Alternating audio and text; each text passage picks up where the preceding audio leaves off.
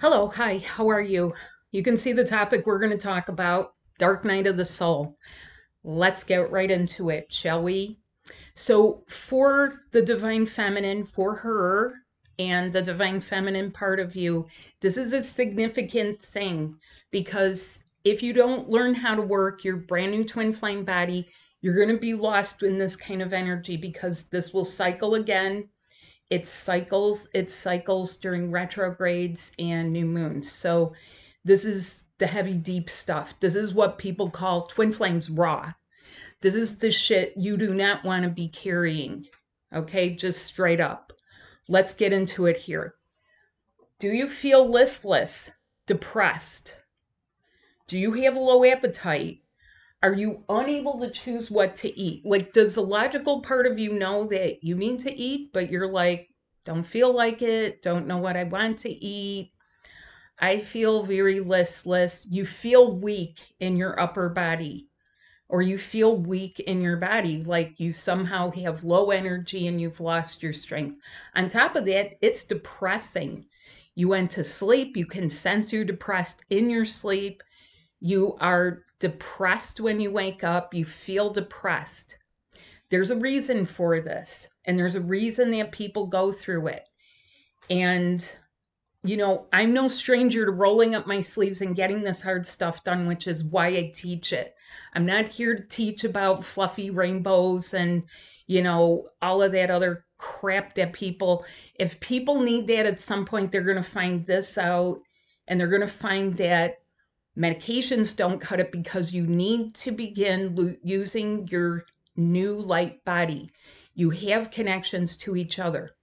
Do you feel like sleeping or napping, but you're never rested? Do you feel like you never get rest no matter how long you sleep? You could sleep for 10 hours. You could lay down for a nap, but you don't get up refreshed. That's part of this. And it's not pretty. So, what else? You feel disinterested and detached from life, especially your own life. And oddly, you feel like a little kid looking in through the window or looking at all the candies, and you can't have any. Why? Why shouldn't you? Aren't you a twin flame? Didn't you once have a sense of being entitled to love? Yeah, where did that go? Okay, there's a lot of people, and then a lot of people start self medicating. They start drinking, drugging, smoking, and your light body can't sustain that anymore. There comes a point where people hit the wall with certain stuff, and you either get up and over or you start sinking. And I don't like to see this happen in people, not when I have solutions. Are you watching others have fun and you're wondering, where's yours? Where's your fun? Where's your relationship? Where's your togetherness? Okay. It can feel like that. And oddly, it doesn't even feel like envy or, might feel like resentment. You're going to find a lot of your dark emotions come up in this energy. Why? Ooh, this is the flip side of your big ginormous Venus retrograde, where it is about love and home and money and health and mental health and emotional health. Not just like, oh, Venus, you got to love her. No, this is the dark side, the flip side, as you might say, the reverse that you got to deal with and you got to take care of it and you got to scrape it out and you got to purge it and you got to learn how to do it and you got to learn how to do it again, because if things happen, you got to know how to work your light body. It's that simple. Things go backwards. And if you keep watching my videos, I'm going to explain to you why certain plant medicines don't work anymore for twin flames. It's mainly because you got to use 5D love. You have to alchemize and merge parts of your body. What about for him? The same plus worse. Breaking up with things, divorces, coming to the dawning realization that they cannot compartmentalize their lives, also depression, also all this, also sometimes feelings of doom and gloom, impending doom, they're in trouble, something's going to happen. Now imagine if you have someone that you're supposed to love, and they're over there and they're, they're miles away and they're experiencing this. Why would you ignore it? There is no more separation. You're connected, but you're going to feel each other's crap.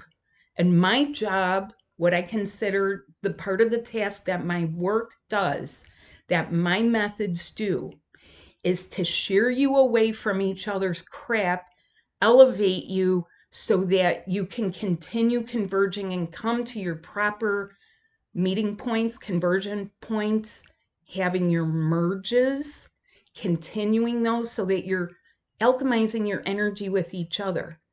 This takes being celibate. So some people have questions about this. Why would you keep mingling your energy with other people, even on the internet, even on, like watching triple X rated stuff? Why? There's a whole bunch of energy in there. You need to detach, okay? Not just detach from your life, detach from whatever the collective is going through. Why does this happen? We'll take a look around at all of the dissension, discord, wars, battles, you name it. There's several going on. We don't need to get detailed here. You've been through many throughout your existence. Time to begin this karmic balancing. Now, how do we do this? Because a lot of people want to blame the DM, and a lot of people want to turn around and, be dualistic and blame the DF. And, this goes on ad nauseum. Stop. The buck stops here. It's time to do it the right way. Time to do it a new way using my methods. Now, how is that? You have inner connections that are loaded up with this stuff. Major organs that are holding emotions, your cellular memories, and it is in several areas of your body. And that's the kicker. When you go to a mental health professional, they think it's here, okay? If you go to someone else, your doctors don't know Ascension. I'm not knocking doctors. I practice to be a doctor myself. I have utmost respect for people that are, but they do not know Ascension. They have not had years of being put through their paces to be able to not only do this, format it, create webinars and books, and teach it. And that's the reality, is that you're only going to get that really good Blu-ray stuff right here. So what are we dealing with here? Do you want to capture your spirit? Because these things happen. A dark night of the soul is not really your soul, but it is a dark night, okay? It's darkness. It's dense. It's heavy. It's raw. It's painful. It's debilitating. It's weakening you. All those things, wah, wah, wah, wah. And how do we reverse that? I'm an expert at that. Capture your spirit through a spirit subtle body session. Put down the things that you know damn well are toxic for you, okay? I've been through the hard detox. I know it's hard. Believe me, I get it. Sometimes you want to say, you know what? It was better before when I was using then to deal with this. Oh my God, everything's so raw. Yeah, because it was submerged for a really long time, longer than you even realize. Which brings me to the next thing. Your spirit has to be free to fly. This is a major subtle body that you have. This is your creativity. This is your entrepreneurial spirit. This is your money maker. This is your joy. This is your day in and day out. This is where the ego gets reabsorbed. So your ego isn't running the show, because your ego will tell you, just go backwards. Just go back to the way it was. Just reach for something else. Go reach for another soulmate. Deal with the karma, right? No, that's not going to go well. Karmic relationships are intended to fall apart because karma ended. And there was a 10-year grace period, and you're completing a much larger cycle here. There's at least from 2014 and 2024, a 10-year cycle right there. But there is a much larger, almost 40-year cycle here. 4D, 40. 40 years to get out of 4D. Yes. Join my webinar and find out cosmic karma and deaths. All kinds of deaths. Visceral deaths, attempted deaths, times that we lived in pretty much a dark life, okay? You may not have been suicidal, but it was a non-joy life. It was beyond drudgery. It was terrible. And a lot of people have had these dead-end lives. That's what I call it, a dead-end life. Are you in a dead-end life? Okay. Join us. Email me. Tell me your story. Or better yet, join. Join the webinar to get this done. It's not going to get easier by the Lion's Gate. And I mean, I'm being straight up. Why do you need to know there's going to be more solar flares? I'll tell you right now. There's going to be more solar flares. I'll tell you right now. There's going to be another full moon and then a new moon.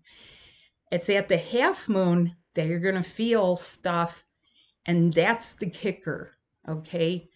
Wishing upon a full moon is not the same as doing your brand new twin flame body work, okay?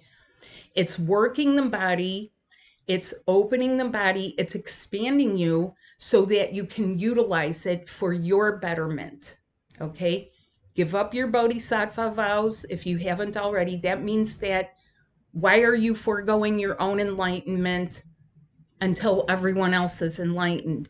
If you were awakened, that was your wake-up call, begin. Now, I had an interesting question this weekend from my group. And the question was, at what point do people wake up? And I'm going to be straight up with you. Some people, they get the wake-up calls. Sometimes it happens when they're messed up on drugs and alcohol. And they know it deep inside their heart. They're like, oh, I got to get, I got to get rid of this. They don't know how. That's the thing. If you're telling yourself, I don't know how, I don't know where to start with us, okay? If you're not having satisfaction with other forms of stuff, because it does trail off at some point, numbers won't cut it for you because you'll be feeling like you're being nagged with numbers. Not like those numbers are, bringing joy to your life. Like, oh, I saw an 1111. You're going to feel like, I saw another 11 and God, where is this? Let's get real. You have to work. Okay, this is participatory. You have to do it. I've worked with people who have injuries, pregnant, and have some form of disability. And we get her done. We are getting them the work that they need. Why? Because I am a multidimensional healer. That's how it works. Okay, that means past, present, future, and multiple dimensions. So you have present, past, and these dimensions and the past of those dimensions. That's what that means. What if something happened to you in another dimension in your past at the cosmic level? And you have cosmic karma. This is what a lot of people think that their twin flame is. It's actually cosmic karmic soulmate. Oh yeah. They feel like a little bit different vibration, but there's still karma. It's not a twin flame. How do you know? How would you get it messed up? It's easy to do because this is new. This is new, and your soul's not going to support that. And your soul's not going to support them being with you if they did you in some other life. I mean, let's get real. Doesn't matter what our silly little ego minds want. Now, the body itself is the structure where these connections are anchored because you are having a physical togetherness with your twin flame, okay? And it is very different than a relationship because there is merging and there's intrinsic ways of knowing each other. You get a little bit of that ahead of time. But you're going to get a lot more, and your discernment deepens, your intuitions deepen, your senses heighten, your intelligence. Okay. So in the past, if you go back 100 years, yeah, maybe people only had a choice of like, well, I'm going to take this psychotropic thing. After all, it really won't do anything. Oh, yeah, it does. And then if it killed you, you're going to come back for another life to do it the right way using your brand new twin flame body. Why not get right down to it? So the question that came up in the group, why do some people awaken? Some people awaken, they don't know what it is because they have no context. They also, they deny it. They deny it. Something in them senses that this was from the divine or God or somebody, their angel guides, wherever it's coming from, right? It can be sensed through the body because it's the heart. It's not the mind. It really bypasses the mind. People's own, I would say, innate senses are telling them, hello, hello, we're trying to wake you up, or I'm trying to wake you up. Please pay attention. Stop picking up. Stop dating around. Stop doing this or that. Stop, stop, stop. There's something better for you. And they go into denial for a few years until they crash and something else happens. So that's what some people do. Okay.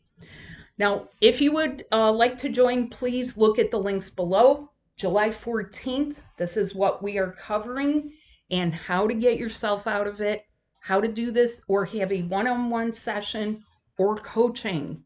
Thanks so much for watching. Please like and subscribe because I'm coming back with much more for you. Bye.